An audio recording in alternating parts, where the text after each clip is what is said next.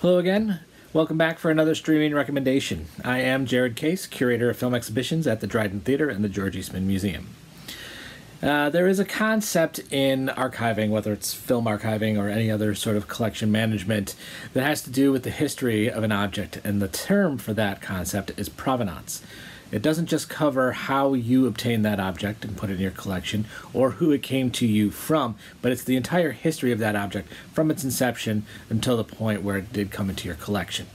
There are prints that we have in our collection that are enhanced by a very unique provenance, and I'm going to tell you about one of those today. It's a little film called Fear and Desire from 1953. It just happens to be Stanley Kubrick's feature film directorial debut.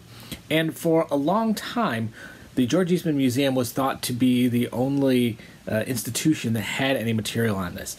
Kubrick famously disliked the film after its production, and he didn't want it to be shown. We do have correspondence with his office where he's asking us not to show it. We might show it to individuals, but not to groups, not to program it, and certainly not to rent it out or to duplicate it in any way. That was until the early 90s when the original negative was found in Puerto Rico, and it was obtained by the Library of Congress, which is where the transfer that you're going to see comes from. This is streaming on Amazon Prime Video, and it's not a long film to watch. It's only a little over an hour long, but it is very interesting.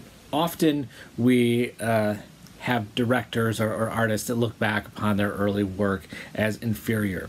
And certainly if you're going to hold this up against some of Kubrick's greatest works, it's not going to stand the test of time. But it is very interesting to see someone that you respect to the point that we respect Kubrick and his early efforts. There are themes and there are techniques that you can see.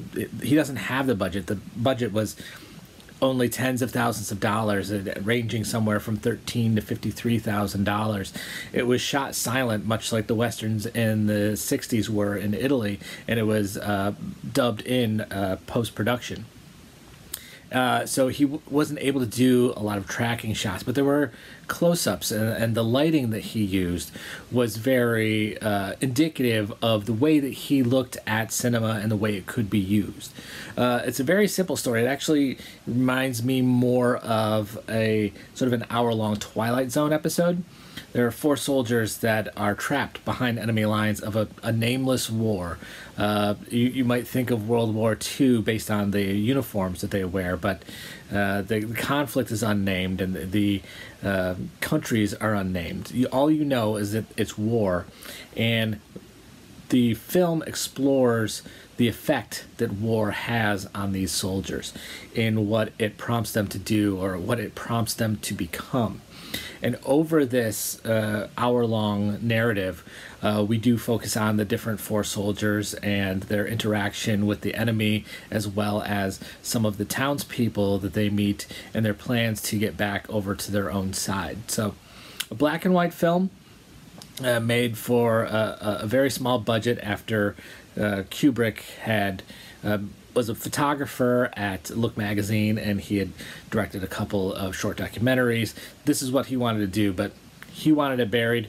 I think you should go take a look at it. It's a fascinating film. Again, it's over on Amazon Prime Video, and please come on back for another recommendation.